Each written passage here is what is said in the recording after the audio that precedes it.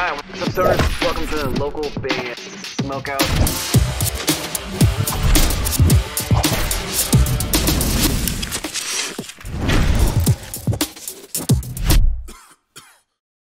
How you going? We're Avalanche and you're watching local band Smokeout. Cheers to that. Get that up, yeah. Alright, what's up, stoners? Welcome to the local band Smokeout. I'm your host, is Higher Than Most BG. Today we have groove metal artist Hatescape, a song called Truth or Consequences. They're out of Newcastle, New South Wales, Australia. Facebook.com/HatescapeBand. Spark it if you got it. I was walking to a restaurant and this guy came up to me and told me that he had asked for me. So I went over there and he acted like a cop and told me I was under arrest. And he put his handcuffs on me and he had me in his trailer and he drove me off the view.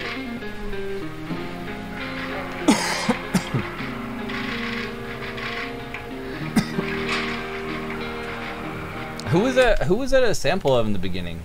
Was that like a famous? Did a lot of sick stuff. At the time, I was scared they were going to catch me. I didn't know where I was going to go. I didn't know where I was at.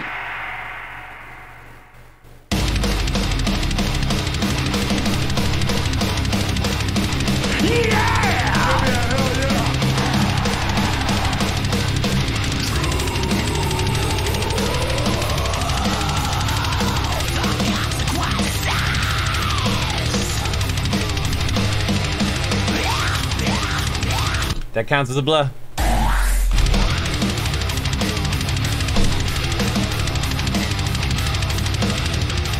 Damn, blistering kick drum.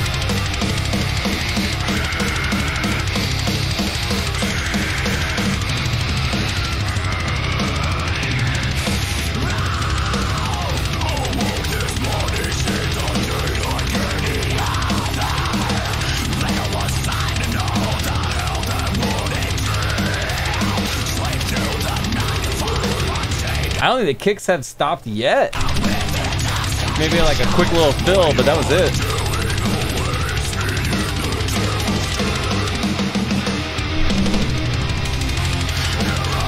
That's nasty.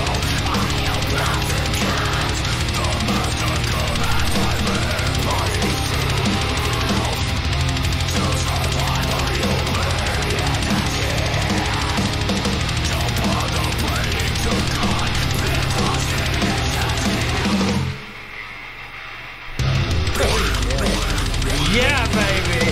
Yeah.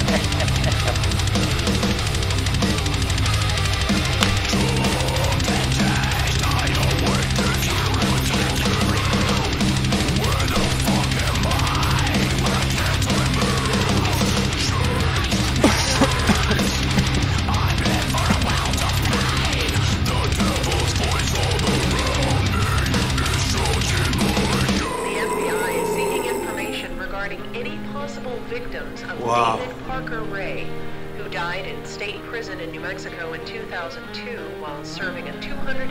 So there's like an interesting story behind this song, I suppose. I'm getting the vibe that it's all about, obviously, like inmates. 23-year sentence for kidnapping and torturing 2 women. Ray, who lived in Elephant City, New Mexico, usually drove a Toyota RV.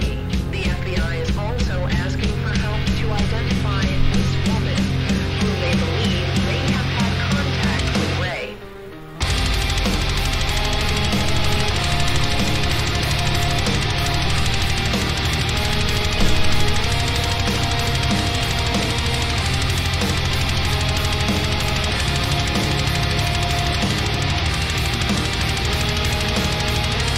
I feel like the bass is like really, really low.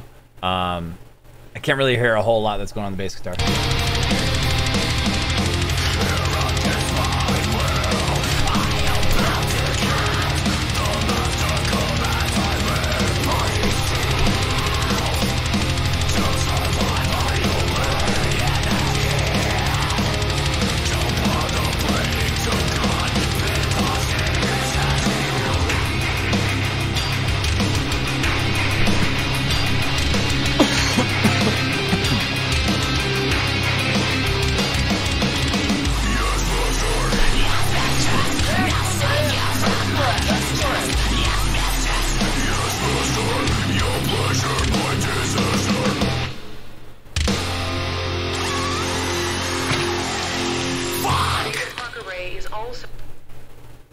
Oh, that's cool.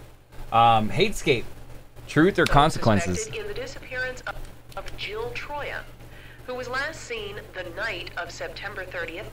Jill Troya? Is that who they said? Newcastle, Australia. Facebook.com says Hatescape band. I'm gonna go 8.6 out of 10. I wrote down for fans of insane kicks, dope screams, and blahs. Even though they weren't blahs, they were like, yeah.